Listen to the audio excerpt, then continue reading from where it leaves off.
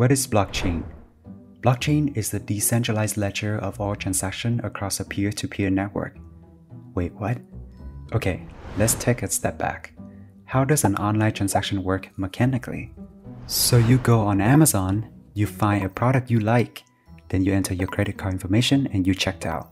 On the back end of this simple online checkout process, there are quite a few parties involved in this transaction.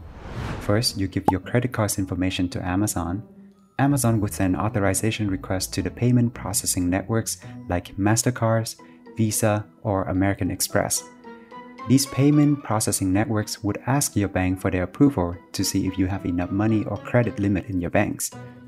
Once your bank is done confirming that you have money, the transaction's validation goes all the way back to Amazon.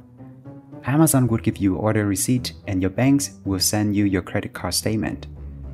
Every parties involved in this transaction would have their own version of the transaction record as well that will look different than yours.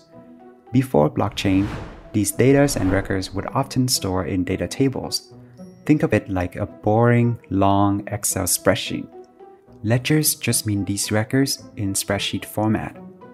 And centralized just mean that the companies control their own ledgers. So what we got before is data table is a centralized ledger of all transactions across a lot of middlemen. This is where blocks come in. A block is not a data table. A block is just a different ways to secure and store data. A block can contain any relevant data information about a transaction, like buyer, seller, the amount paid, the product order, or the date of the transaction. A hash is a unique identity of the block. You can compare this to your most unique, secure, encrypted biometric, which is almost impossible to fake. The last element of the block is the previous hash. Previous hash creates the chain to connect the block to the previous block hash that contains previous record.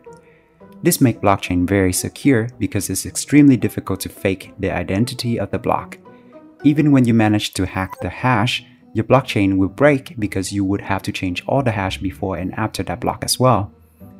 Now to make blockchain even more secure, blockchain use a peer-to-peer network where everyone can have the same copy of the blockchain.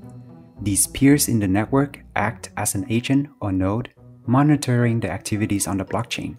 If there's a new block trying to be added to the chain, everyone in the network will have to verify whether or not this block is valid. And that's Monkey Go for today. Subscribe to my channel and I will see you in the next video.